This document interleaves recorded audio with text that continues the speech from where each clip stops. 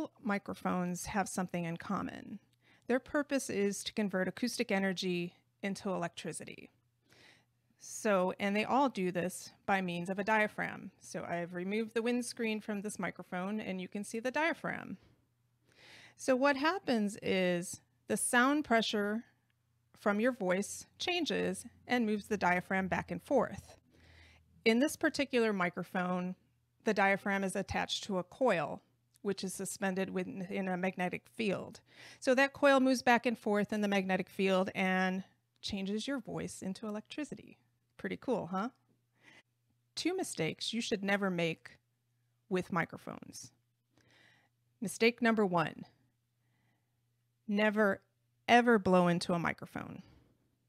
Because this diaphragm is very sensitive and thus very fragile because the force of your voice will move it.